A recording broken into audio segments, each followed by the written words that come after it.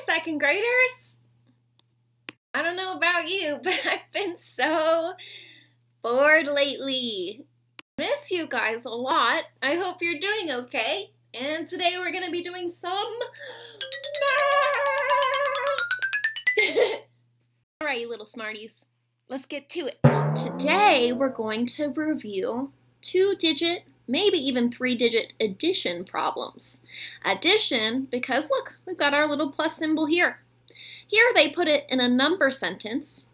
You can see my little arrow going side to side underneath that number sentence. And over here, we've got the vertical way.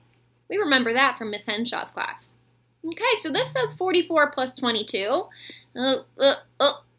Uh-oh, this has got some blanks, so I'm going to fill in these blanks. 44, so I'm going to put a 4 here. Hey, there we go. And a 2 here. Looks the same. All right, press done. Okay, add each column. I remember columns go this way. Okay, so I'm going to add the column in our ones place first. 4 plus 2. 6. 4 plus 2. Oh, I just did that. 6. So, let's see. 44 plus 22, 66. Let's check. Type it in again up top. Excellent. Let's do another one. 31 plus 25 equals blank. Fill in the blanks. Okay, so here's our number sentence. Let's make it the vertical way. 31, 3 in the tens place, 1 in the ones place, plus 25. Which number's in the tens place in 25? Good job, 2. And in the ones place? 5. Nice work. Let's see, press done. Complete the addition. Starting in our ones place always. 1 plus 5, see if you know it. You're right, 6. 3 plus 2, 5, very good. Oops.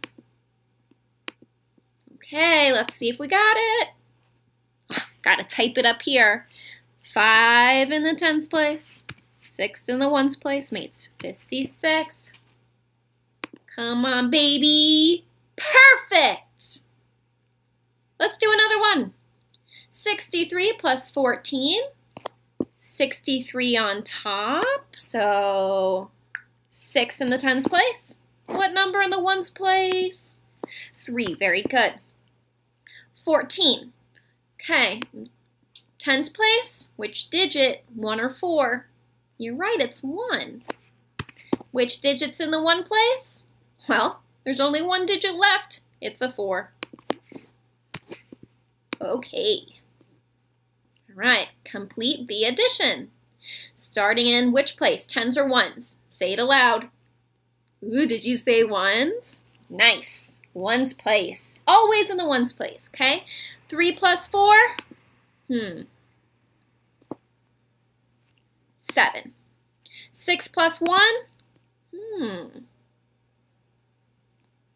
Did you say 7? Yep.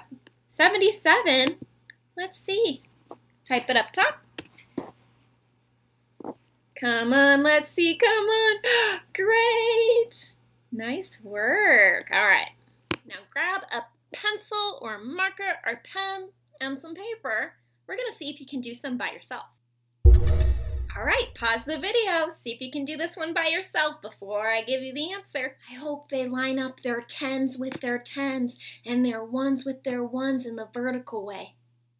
Do you get this answer? You got it right. Good work. This one. Did you get this? That's it for today's math review.